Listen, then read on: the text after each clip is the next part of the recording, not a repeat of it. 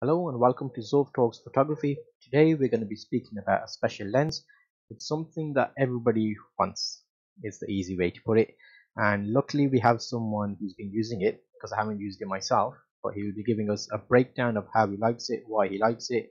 And it is, you may have seen the video before about him talking about his camera.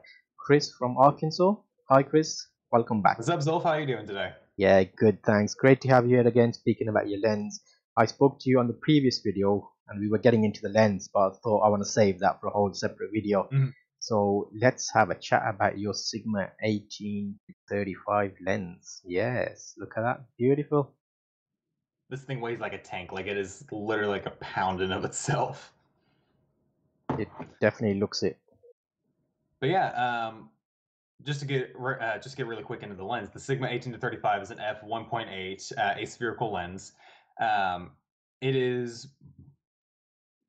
It's not mincing words when I literally say it is the lens. When you said it's the lens everybody wants, I have not met somebody or talked to somebody that has used crop sensor or micro four thirds sensors that has not either A, wanted this lens, or B, bought it and used it till it broke. Um, they are just super, since it's an 18-35, it's super wide. It is the 1.8, so it's super fast. It's a lot of light in, so it's perfect for pretty much anything most people would use it for. So anything, tight quarters, product shots, weddings, low light events. It just does pretty much anything you need for it. But there's the biggest drawback on it is that it does weigh a ton. Like it is seriously my GH5 and my lens weigh the exact same.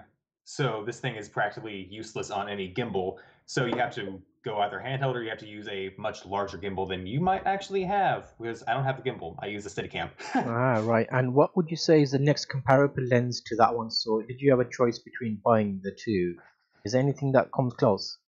Yes, the Canon 16-35 millimeter full frame lens, if I remember right. Hmm. I think that tops out at, I think it's a 2.8 or I Yeah. think it's a 2.0 lens, but it's full frame instead. So it's literally a almost one-to-one comparable lens.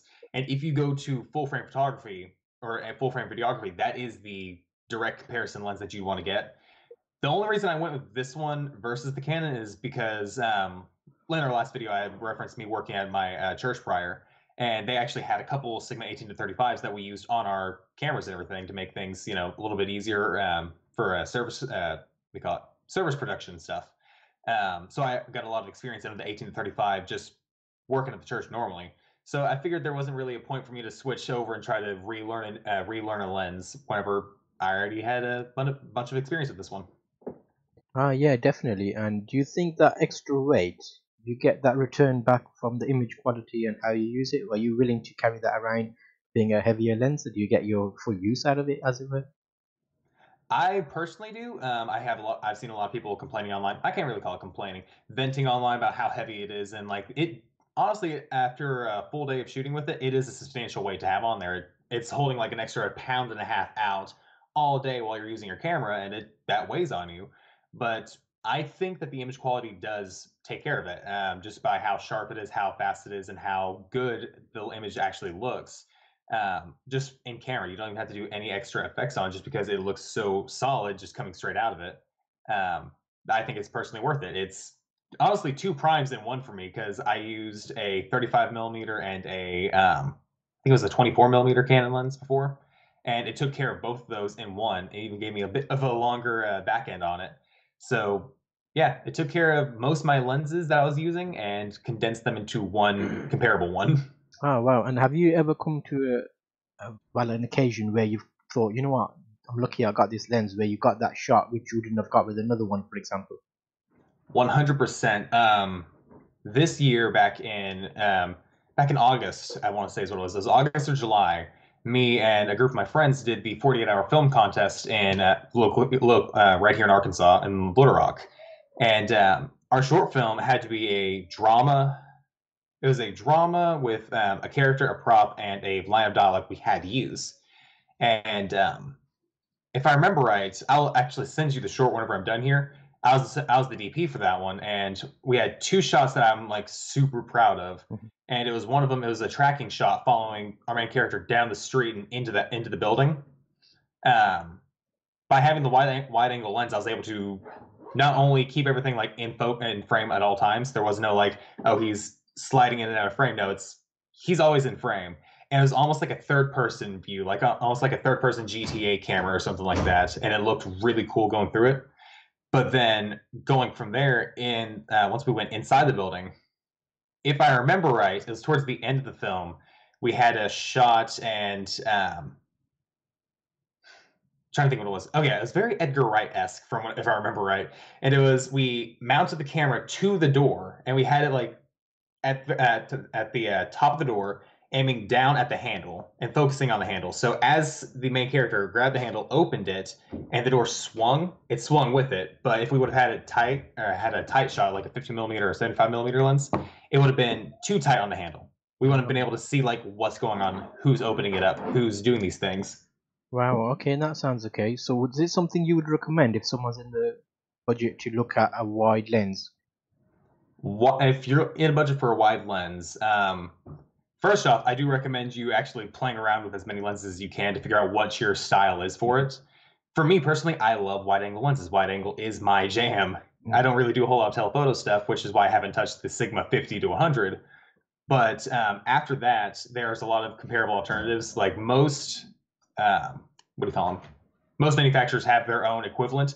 They're just not nearly as robust as this one is. Lumix actually has their own. I think it's a 14 to 42 millimeter kit lens, Mm-hmm. which covers pretty much the same range as this, but it's a lot slower. It's like a f3.5 to f6. Mm-hmm. Um, but if you're really wanting to get the Sigma 18 to 35, they usually sell for around $700 to $800. But then you can find them on eBay typically for about 500. I think I got mine for. I think I got mine for 450 because I got mine on like dude was trying to sell it like then and there, and I wasn't going to question it. And if you're buying on eBay, you have buyer protection. If you're buying on eBay, it's really safe for you because they have all sorts of protections put in place for you guys. So I definitely recommend if you're looking for it, check out eBay because they are amazing for deals on that. Ah, that's really interesting. What would you say to the third-party manufacturers, like you get the Rokinans and the really wide ones, the cheaper Chinese-make ones? Have you had any much experience with the wider ones? A little bit with the Rokinons, I think strictly the 35 millimeter because again with the church they had a whole list of lenses and everything. One of them being the 35 millimeter, and at the end of the day, they weren't bad. They are definitely great lenses for what you're getting there, and I have no qualms about them. They are amazing lenses if you're wanting like a strict prime cine lens. But I just really, for me, it wasn't so much the focal length itself; it was the versatility and the range because it got. If I remember right, the Rokinon 35 millimeter has like a 1.8 aperture, if I remember right, and that's the same as the Sigma 18-35. But I just felt always when I was using, I felt so constrained because I couldn't go any wider. I was trapped in that 35 millimeter, which I primarily do event videography and stuff like that. Yes. Primarily do event or what do you call it? Event or what would you call it? I'm trying to think of the word. What would it be? Photo shoots or stuff like that. And sorry, I didn't mean to cut you off. No, that's right. Interesting. I'm just looking because I'm watching a lens. I'm just trying to find it and see if I can bring it up. Oh, you're good. Tokina 11 to 16 millimeter. Because I'm watching one. There's about a few of them keep popping up. They're about in the UK £200. Yeah. And they're wide, but they're 2.8. But they are a bit cheaper, and they're getting really good reviews online. But from I don't know if you've heard of it, or is that something you've seen? The Tokina I've heard of it. I have heard of it. It is a lens I actually did look into, but I just didn't have a lot of information on it. Like there was, anytime I was looking into it, there's a lot of information out there, but there's nothing really specific for a GH5, and I didn't really get to do a whole lot more research than I normally would. So that's one reason why I also kept with the 1830 or the Sigma.